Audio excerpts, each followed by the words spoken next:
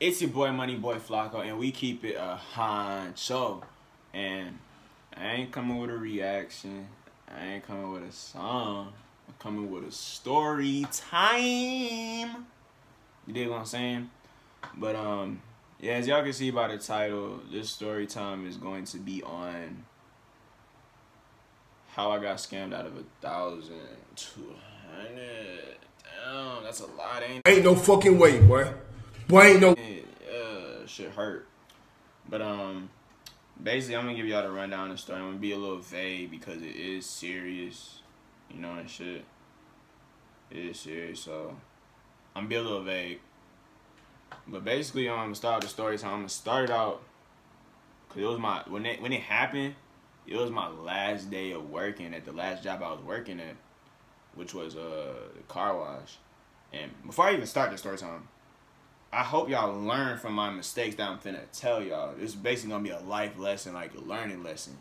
You dig what I'm saying? Like, also for me, you know what I mean? I learned from these mistakes. I want to do the same stuff that I did to get in that situation again.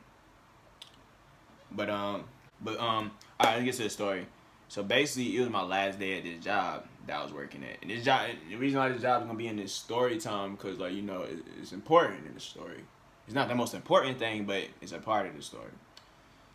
So basically, it was my last day at the job, and I said it was my last day because I didn't fuck with the bosses I worked for. They treat their employees like shit. You know what I mean? Like they treat niggas like they was retarded and shit, and like shit like that. And I wasn't fucking with that shit. And it was unprofessional. That was really the main reason why I left. Cause I don't really care about. I mean, I care about bosses being dickheads, but I can kind of like work through that shit. But it's like when you start fucking with my money and shit, bro, like. Cause that's the whole point I'm working, bro, is to make this money. So like, yeah, bro, shit was whack. So basically, what was going on that day? You know, boss was like talking their shit, being rude, bro. I was supposed to get paid that day. Niggas get their paychecks in the morning. That's how it's supposed to work. Direct deposit, which I didn't get because this job, like, there's no point in setting up for direct deposit because you never get your direct deposit. And you never get your check on time. So, basically what was going on this day, my money was late. They was being rude as hell. And my money was already late, so I was getting pissed off. And, basically it happened, like, it was the 4th time this shit happened. So, I was like, damn, after I get my last check, bro, I'm probably done with this shit. And it was a pretty cool job, I'm not gonna lie, like, let alone, like, the bullshit and disrespect. Just cause you make cash every day, and you know, and you getting a check. And I say you get cash every day because it tips. Cause oh yeah, I worked at a car wash. If y'all didn't know, I worked at a car wash. That was my last job, and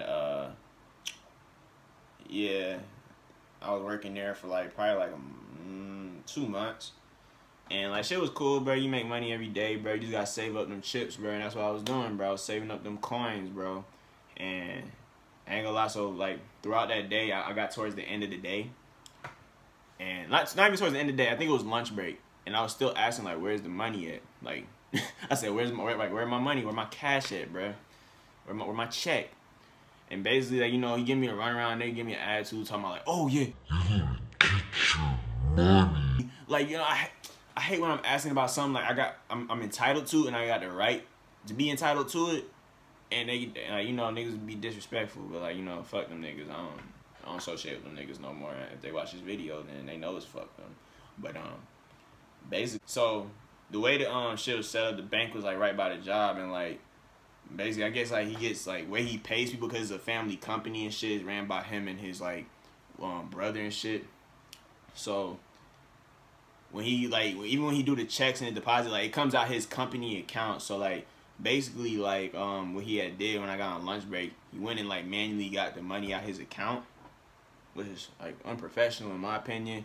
The cash got put in an envelope. I got my pay stub, and he gave me the cash. But I was already fed up, bro, so, like, took that cash. I was like, all right, y'all said we on lunch break. I'm going on my lunch break. So, I went on my lunch break, and I wasn't planning on coming back.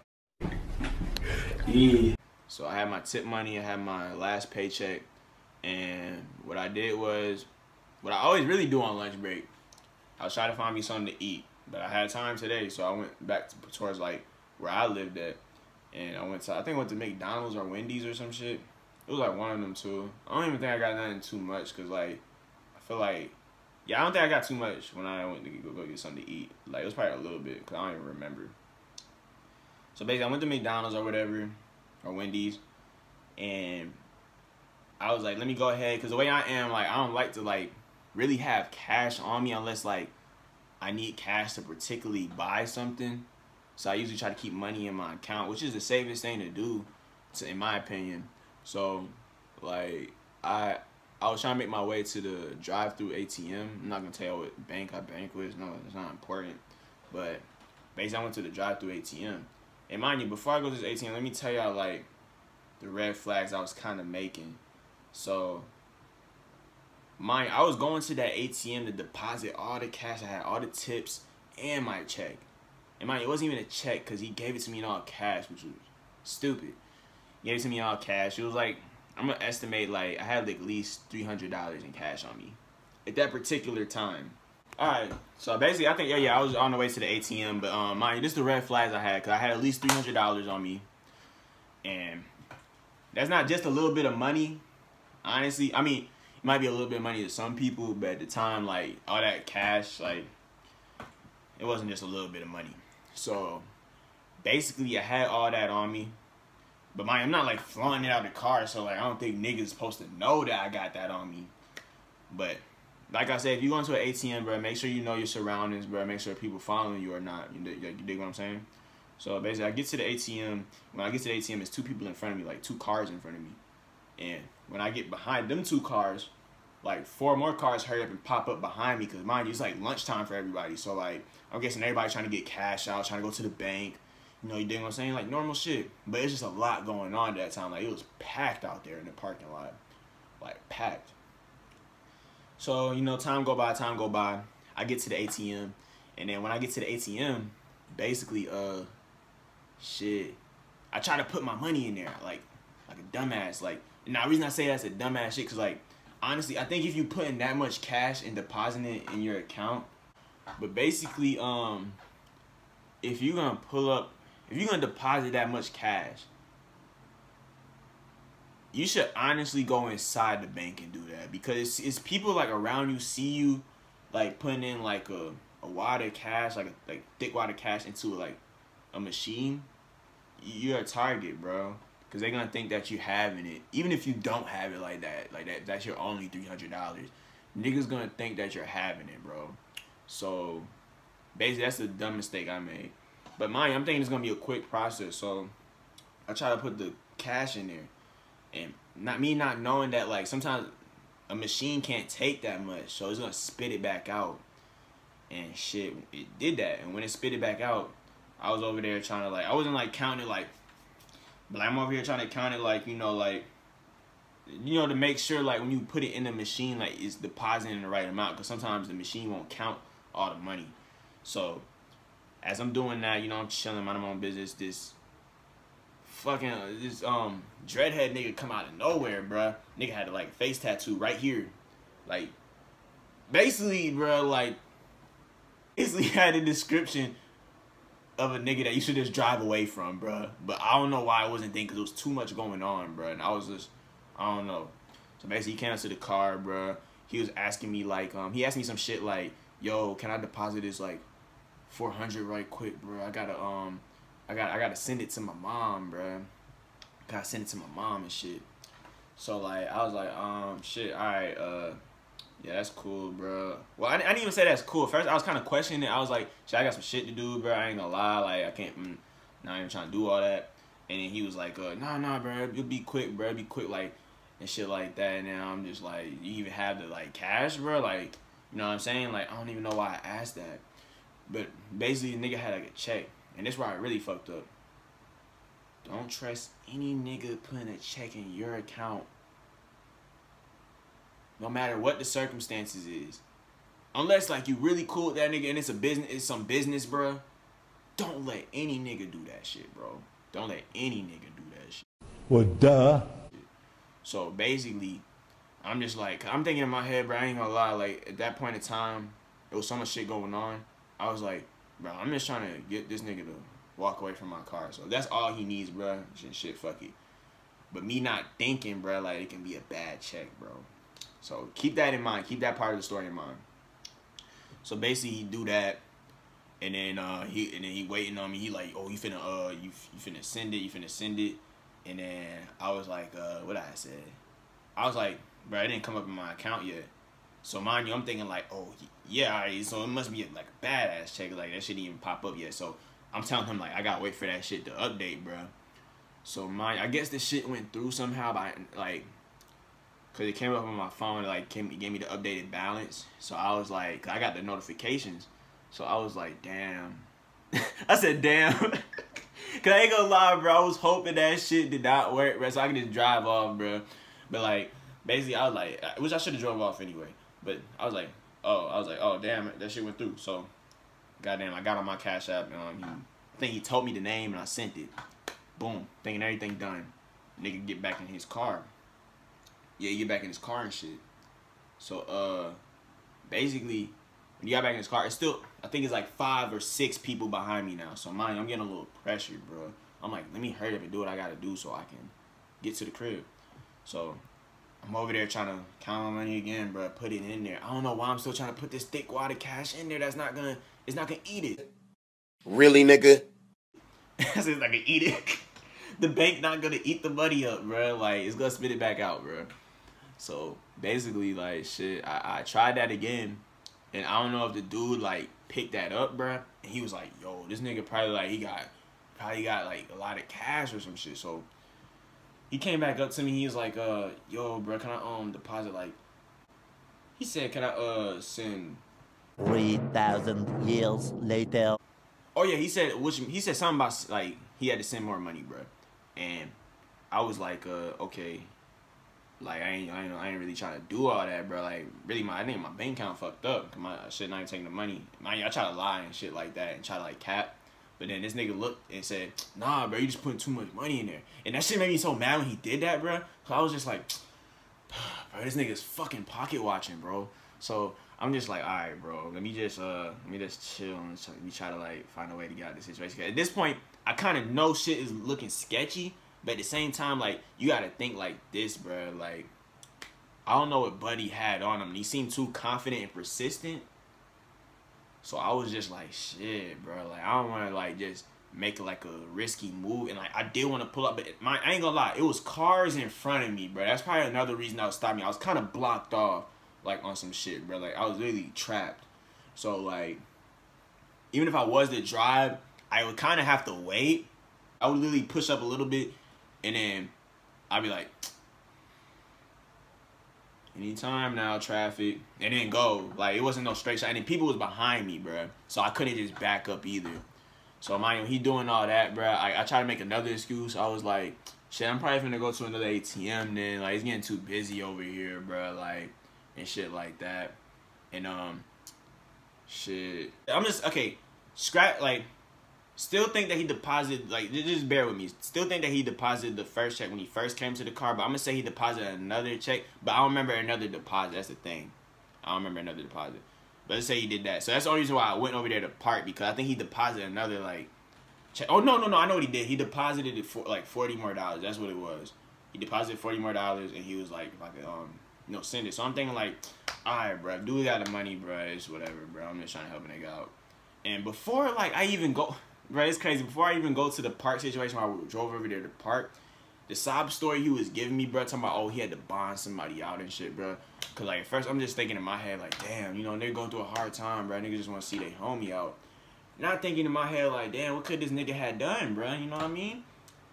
And he showed me, like, a little news report real quick. Like, I was trying to, like, bond my homie out. And when he showed me the news report, I ain't gonna lie, I'm looking sweaty. Let me put this fan on. And this was the dumbest shit that I should have saw. But when Buddy showed me the news report, bro, I didn't look into it. I just was looking at the phone. And all I saw was 2 suspects, 1 injured or some shit, bro. And I was like, but it didn't process in my mind. There's so much shit going on. But when I look back at it, bro, I'm like, bro, I should have just drove off. Like, because I ain't trying to help no murderer get out of jail, bro. Some shit, or no killer, bro. I mean, that's the same thing. But You know what I mean? Like, no bad person get out, bro. Like, you know what I'm saying? Like, nigga probably did something to get in that bitch, bro, for a reason. So, I'm just thinking in my head, but like, alright, bro, like, let me just, I don't know why I was thinking in my head, let me help him out, but like, some people, bro, just like, I ain't gonna lie, bro. You can't be genuine to everybody, bro. You don't know people's intentions. So, basically, I pull over. The only reason I pull to the side is because not even thinking about the checks, and I'm not thinking if the checks are bad yet, because like, they're depositing in my account. I'm just thinking, like, I'm not, you know, I'm not no stealing ass nigga. Like, I'm not no robbing ass nigga. So, if you put some shit in my account that I'm supposed to pay to somebody, like, I'm not finna run off with it. So, like, I went over there to park and shit, bro. So, I went over there to park, and then this is where the bullshit happens, bro. So, he came back over by the car, and then he was like, oh, alright, like, you can send it to the Cash App. And then I was like, okay. And then he's like, it's actually a different Cash App, I was like, alright, that's cool, what is it? And then he was like, oh, I got it. This is another red flag I did, bruh. Never let nobody that you don't know take your phone, bruh. Well, duh. Never, ever. Never. Learn from me. Never, ever. Y'all probably already know that, bruh, but I was just being dumb that day. So, basically, dude was like, yeah, I got you, bro. Let me search it for you. So, my dumb ass, I'm thinking like, alright, niggas gonna search a name. Not knowing that's my Cash App account, bruh. Like, I got money on there from my bank, bro. Like, not thinking, like, niggas can just tap whatever, bro. So, dude doing his thing. He tapping. And he's like, this is where the bullshit start coming. This is where, like, my gut feeling came, right? Like, I knew I fucked up. And before I even...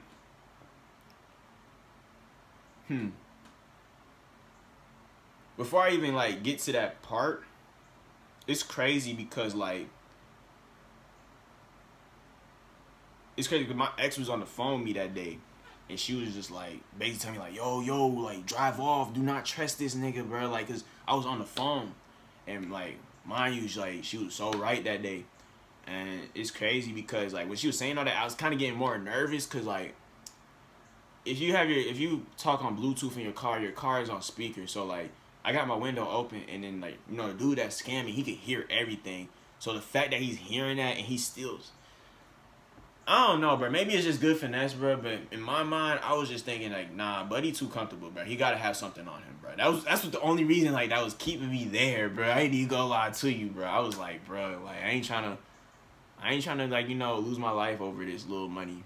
So basically, he was tapping. And this is where my gut feeling came in, bro, because nigga did some, like, quick shit. He was like, whoa.